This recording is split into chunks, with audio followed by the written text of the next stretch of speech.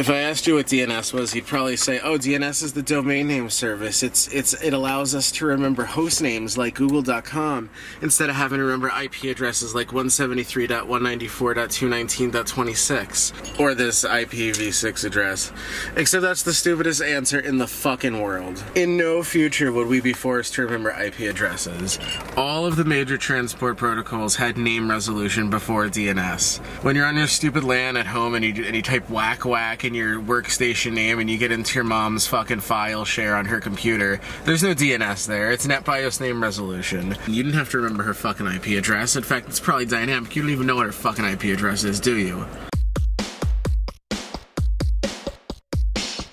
We're gonna get into the myths and bullshit associated with people that think they know what DNS is about. DNS is about fucking power. DNS is about stateless and hierarchical majesty going on across the internet without having a central point of failure. If you've ever heard someone that has a domain name say they made a change and they have to push it out, or they have to wait for it to propagate, they're full of shit. What they mean is that they suck at DNS and they don't understand it's pulled and they've neglected to lower their TTL so that you have to wait a really long time before your ISP servers fucking stop caching their bullshit, wrong ass, outdated responses that they've neglected to update.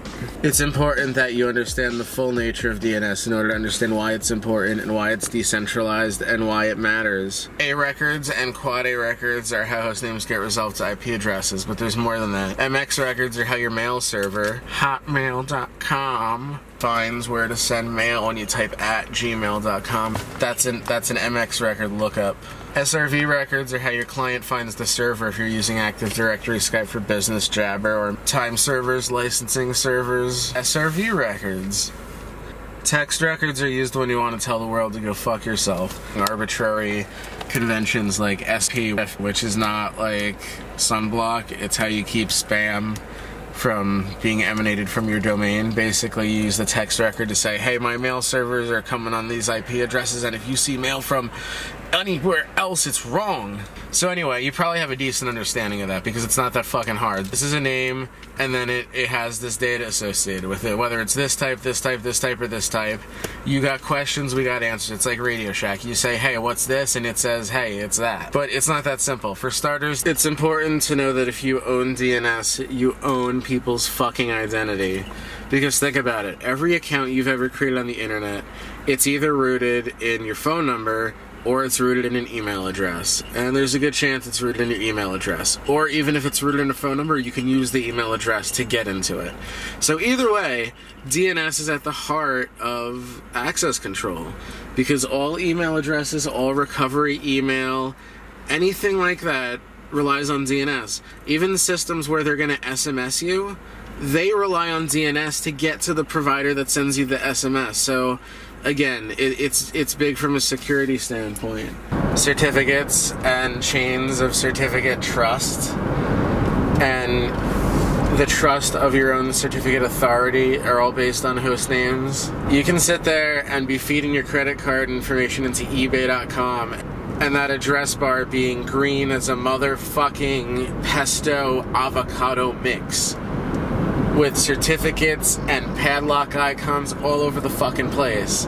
But if they let the domain expire, or someone hijack their domain and eBay.com isn't eBay.com anymore, it doesn't it doesn't fucking matter. It doesn't matter if you trust eBay.com because that's not who they are anymore. If you control DNS, you control everything. Not just because you can redirect people to Goatsy when they're trying to get to their company intranet. Host names are the root of email, and email is the root of identity and access control. On the internet, anyway. You could have anything. You could have the most expensive, most secure email setup in the world, with multiple servers, with fault tolerance, high availability, geo redundancy, and you could have Cloudflare. You could have all kinds of crazy shit. But if your host name no longer belongs to you, that doesn't matter because it's pointing over here now. Or if you fucked up and it's not yours anymore, none of that infrastructure matters. Guess what? CarTalkBiz.turds is going over here now, and I own it. I own a domain name. I won't tell you what it is, but it's a bunch of x's.xxx.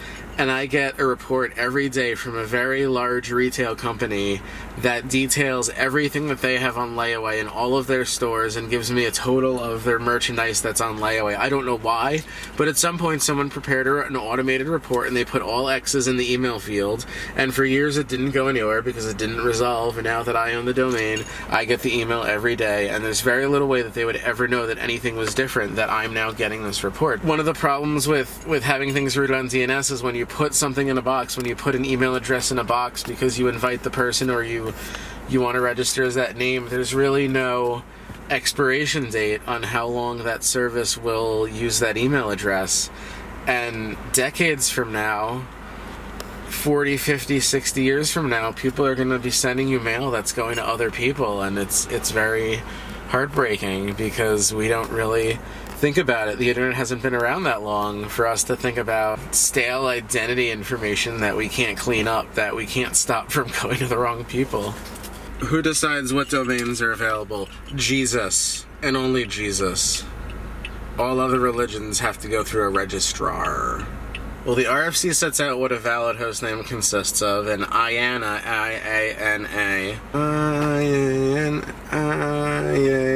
IANA, which is the Internet Assigned Numbers Authority, they create the top-level domains and manage them. These days, it's a fucking cartel. If you have enough money, you can pay someone off and you'll have a .turds or whatever, .farts domain name. Registrars are set up, and they basically contribute to the top-level domain name servers, like the .com and the .net servers.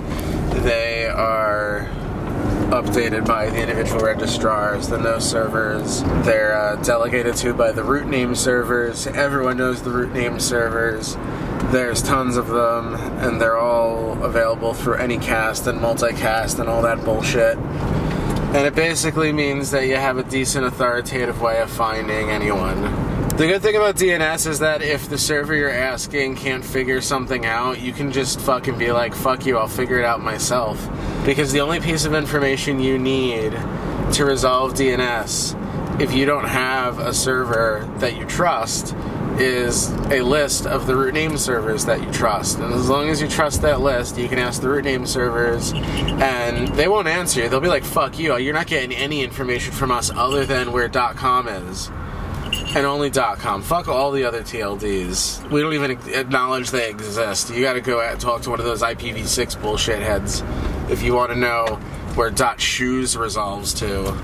Somewhere in fucking the European Union, I would expect, because the Europeans love shoes. So that's always nice.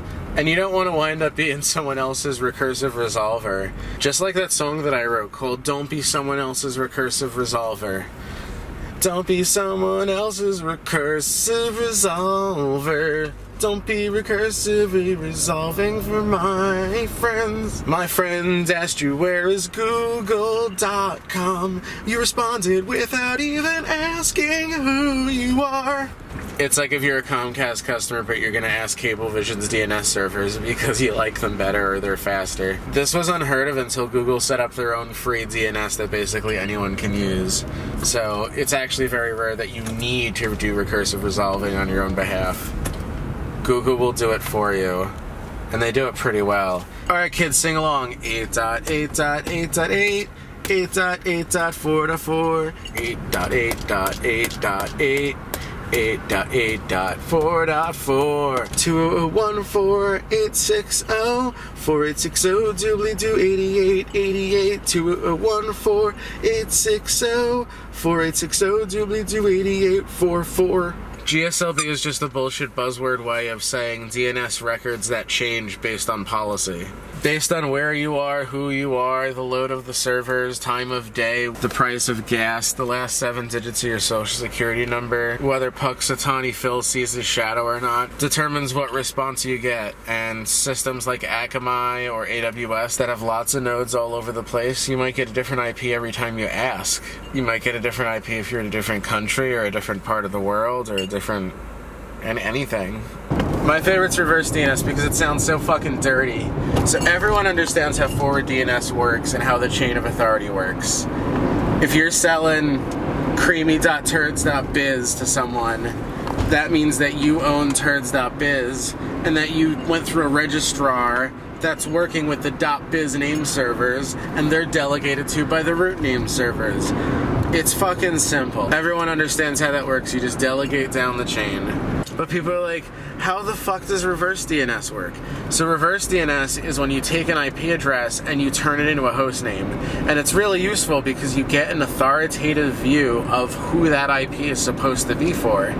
And it's used a lot in mail to make sure that the person that's sending from a domain is really sending from that domain.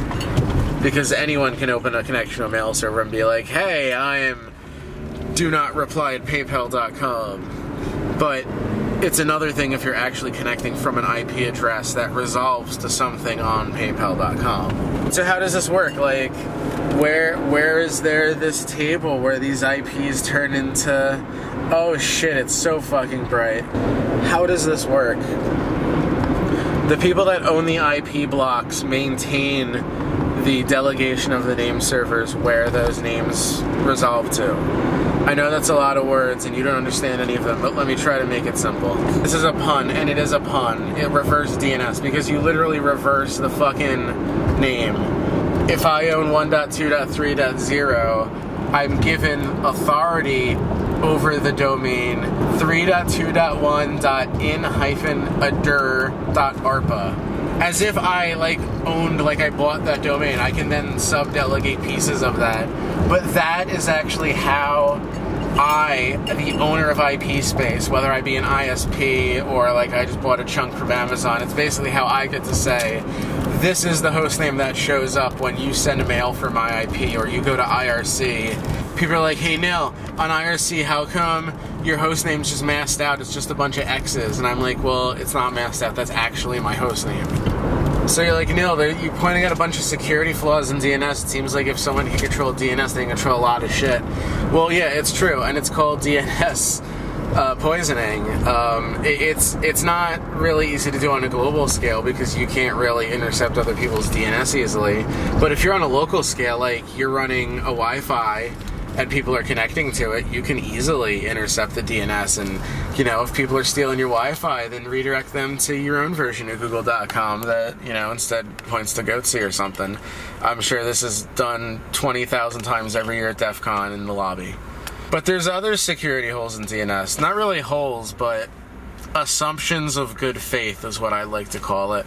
The problem with DNS is that by nature, you're asking a question and you're getting an answer that is larger than the question, which basically means if you ask a bunch of questions, the server has to give you a bunch of answers, and the asymmetry could lead you to abusing it because you could easily...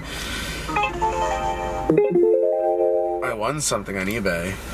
It could lead to abuse because not only could you make the server pump out tons of replies that you really don't care about just to make it busy, you could make those replies go to someone else by spoofing your IP because DNS is UDP based and there's really nothing that precludes you from doing that. And it's called a Dns Amplification Attack. Hey, give me a whole bunch of data, and then you write someone else's IP on it, like you stick them with the check, and then the DNS server, which is usually on a really good connection, pumps all that bullshit that this person's unsuspecting. They don't even care about. Their computer's just discarding it. Actually, at best, their computer's discarding it, but if they don't have their beautiful Windows firewall on, their computer's probably sending back a whole bunch of ICMP traffic basically saying that port is unreachable because you're a fucking bullshit, no good son of a bitch. What is going on here? There is something called Dns Sec, which is basically signing the records so that someone can't hijack. Well, they can hijack your records, but if you set your people up to believe that your records are always signed, and they're always signed by your known, authority, well then I guess you have something going on. But the problem is that in order for Dns Sec to be useful, people have to actually check to make sure that your records are signed and they're signed by the right person. It doesn't do any good if you don't have control over the clients that are doing this. You can sit there and sign your records all day long, but if you can't control people's computers and turn it on so that they reject the records if they're not signed, then you really have no say in it whatsoever. We'll save glue records for another time. I don't think you'll find them as fascinating as I find them. Let's talk to my girlfriend. rides melted ice. We're coming to you. Do you see me? Yes, I tried to stop you from turning into the wrong parking lot, but you didn't listen to me. Oh, okay, I'm sorry.